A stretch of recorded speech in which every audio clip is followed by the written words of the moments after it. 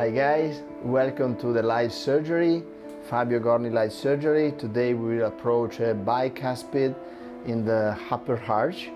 It's an interesting case because the apex is very close to the sinus, so we will use the piezo surgery, the cube from Acteon, and so I hope that could be a very nice and interesting case also for you.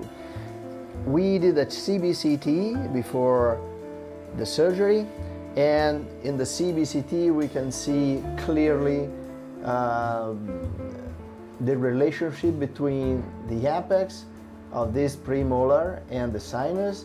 We can check all the situation in terms of anatomy. Is a single rooted tooth with probably more than two apexes, and we have a little lesion, but the patient has a lot of pain, so that's why we have to do the surgery. The previous endodontic treatment is a nice one, but in any case we have a crown of this tooth, so that's why we decided for the surgery.